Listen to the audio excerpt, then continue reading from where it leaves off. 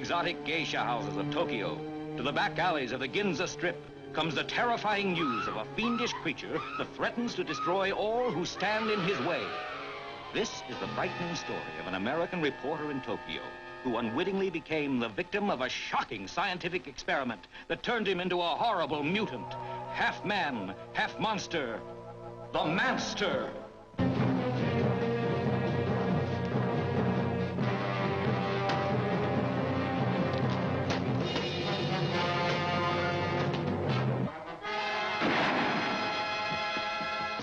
What happened? He got away. I think I know where he's going, to Taras. Follow me. Right. There's panic in the streets as the unheard-of terror of a half-man, half-monster runs wild through the city. There he goes! Don't miss the Manster, a genuine thriller in the most frightening sense of the word.